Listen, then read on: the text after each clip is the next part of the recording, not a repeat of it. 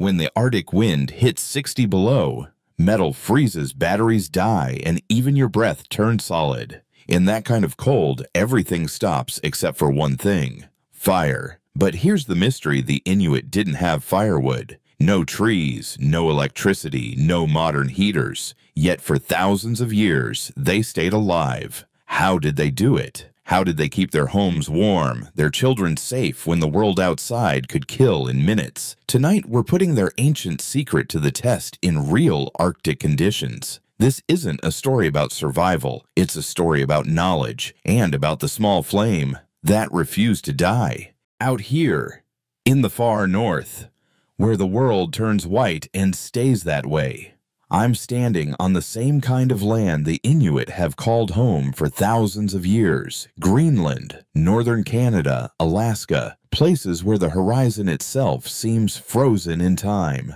The cold here is not a season, it's a presence. It never leaves. Average winter temperature -30 to -60 degrees Fahrenheit. Wind strong enough to strip the warmth off your skin in minutes. And in this entire frozen kingdom, not a single tree. No wood, no fuel, no second chances. You don't burn logs here. You burn knowledge. So, how did they survive? They turned to the only energy source nature would give them: the sea. From it came seals, and from the seals came the fat that kept them alive. To the Inuit, seal fat wasn't waste. It was sunlight, trapped in flesh energy stored from the ocean itself. They carved small lamps from stone, shallow bowls shaped like half-moons.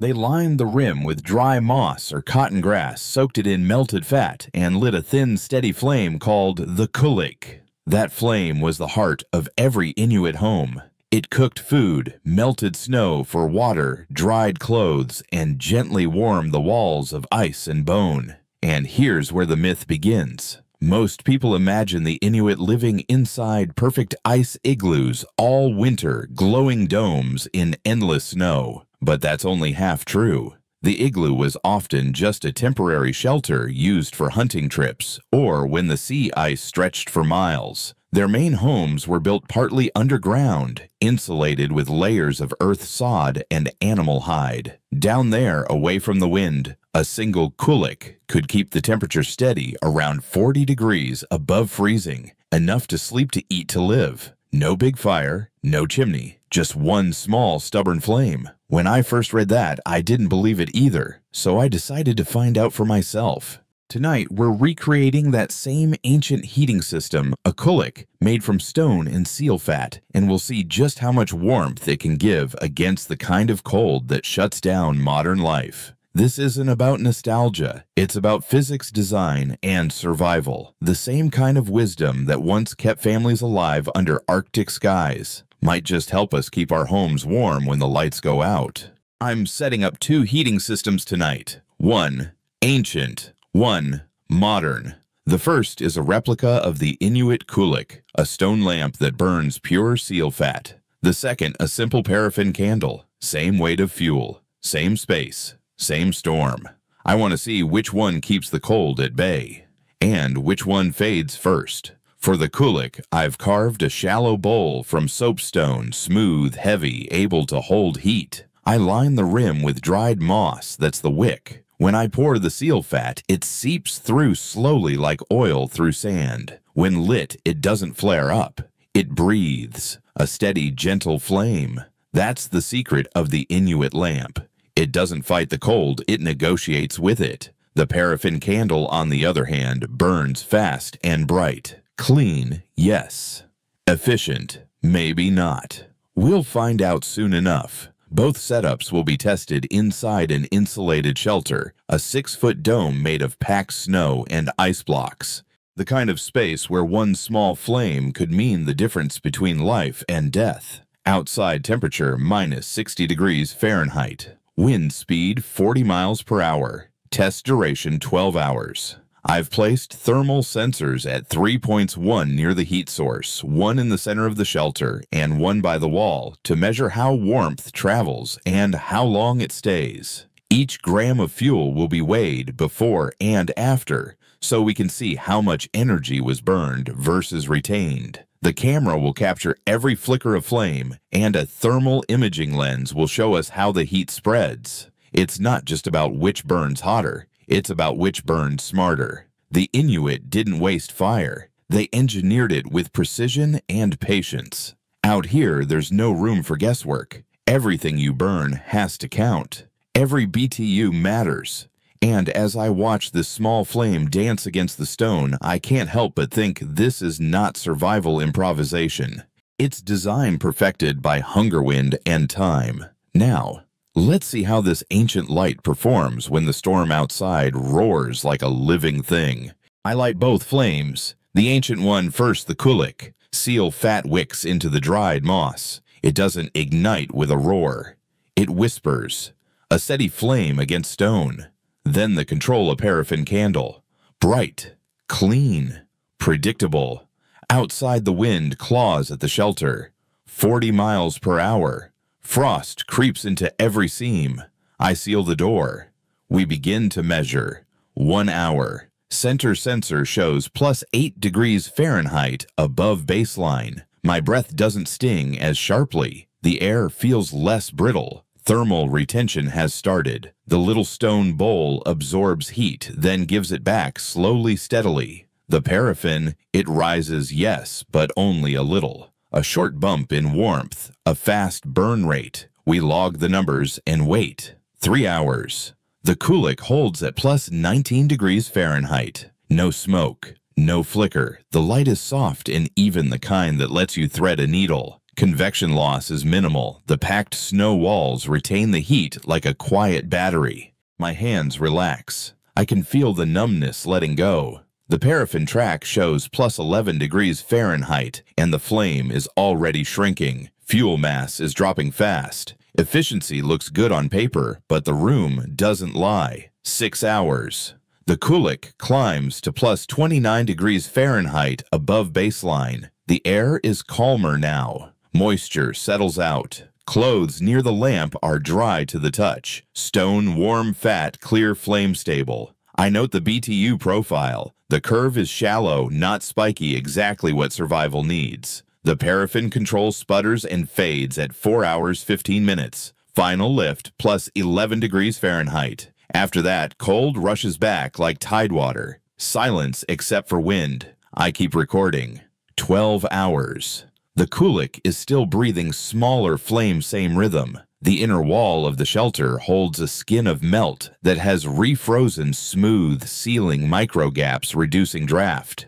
Thermal images show a soft halo of heat around the lamp and a gentle gradient across the floor where we sit and sleep. Preliminary read. The qulliq delivers stable heat, low smoke, and long burn time. It doesn't try to overpower the storm. It negotiates with it. Heat retained losses controlled the room, warmed from the inside out. And the feeling. You can sense the cold outside, but in here the edge is gone. Breath is easier, hands work. Time stretches. I log the last numbers. Fuel mass, temperature points, humidity shift. Everything accounted for. Now the question that matters, why does this work so well? Why does a small flame in a bowl of stone and fat beat a modern candle in a storm built to break machines? Let's find out. When I looked at the data, it finally made sense. The qulliq wasn't magic. It was math disguised as tradition. Seal fat holds nearly 37,000 kilojoules per kilogram, almost twice the energy density of oak wood. That's why it burns slower, steadier, and cleaner. It's a perfect match for this frozen world. A fuel that doesn't absorb moisture, doesn't crack in the cold, and doesn't suffocate you with smoke in a sealed shelter. When it burns, the liquid fat feeds the wick drop by drop. No sudden flare, no waste. Every molecule counts. The snow walls do the rest. Compressed snow, when packed right, acts like a vacuum, millions of tiny air pockets trapping heat. The more it melts and refreezes, the tighter it seals. That's why after 12 hours, the shelter feels even warmer, not because the fire grew, but because the ice itself learned to keep the heat. That's the part people usually get wrong. They think warmth means big fire. But in a storm like this, a big fire kills faster than the cold. It eats oxygen. It creates drafts.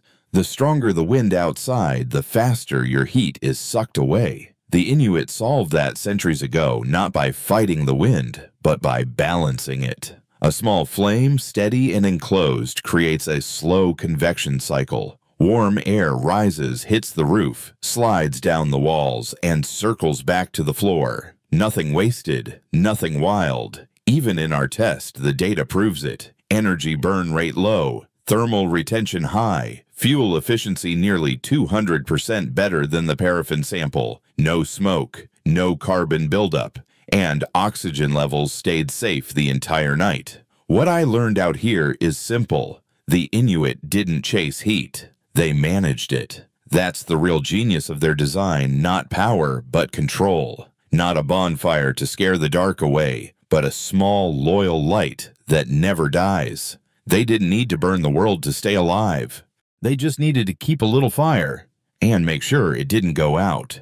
After 12 hours out here, one thing became clear: you don't need seal fat to learn from the Inuit. At home, you can build the same principle, a modern qulliq. I tested it. A small ceramic bowl, heat-resistant. About 300 grams of regular cooking oil. A cotton wick, twisted from an old t-shirt. That's it. Ignite it slowly. Let the flame breathe, not roar. And you'll see the same calm light, steady, soft, and efficient. In a small 10 by 10 room sealed from drafts, this simple setup raised the temperature by 3 to 4 degrees Fahrenheit in about 3 hours. No smoke, no smell, just a quiet, living glow. It's not a heater in the modern sense, it's a heat manager, the same philosophy that kept families alive under Arctic skies. I've used it during power cuts when the furnace went silent. One bowl of oil kept a corner of the room warm enough for hands to stay steady for breath, not to frost. Sometimes that's all you need. If you live off-grid or in a cold zone, this isn't just a trick, it's a tool. A backup you can trust when everything else fails. Safe, simple, silent. But beyond that, it's something deeper. Every time I light that small flame, I remember what the Inuit already knew, that survival isn't about fighting nature. It's about working with it. You don't conquer the cold, you learn its rhythm. You listen, you adapt. And that's the real warmth, not just the heat in the air, but the knowledge that you can endure. This isn't just an old heating hack. It's an inheritance, a survival design passed from hands that shaped stone to the ones now holding glass and steel. A quiet reminder that technology changes, but the principles of warmth, they stay the same. A small flame, not loud, not proud, but still burning. The storm outside hasn't stopped. It never does. But in here, the flame still burns. Small, quiet, steady. That's what I've learned from this test. The Inuit never fought the cold. They studied it, listened to it, and then built their life around its rhythm. Out here, survival isn't about strength. It's about understanding. A fire too big steals your air. A fire too small fades away. But the right flame, the one you tend with patience, can outlast the wind itself. And that's the truth most people forget. The cold doesn't kill anyone. Ignorance does. Knowledge measured humble, proven by time, is the only real warmth that lasts. Because between minus 60 degrees Fahrenheit and the human will, the thing that keeps you alive isn't a blazing fire. It's how you guard the small one and never let it die. So this isn't just about heat or numbers or fuel. It's about a way of thinking, a way of being ready to see danger clearly and still move slowly through it. Minus 60 degrees Fahrenheit, tested ancient wisdom for modern survival.